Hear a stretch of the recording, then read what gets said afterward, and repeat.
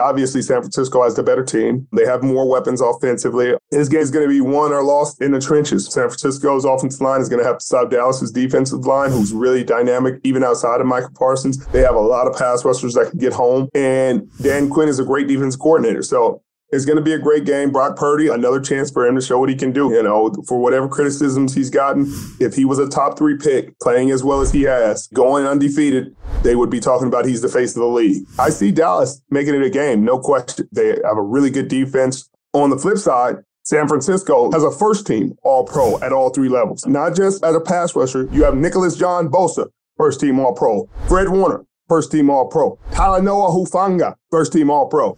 So it's not just going to be sweet, but it's going to be a heck of a game.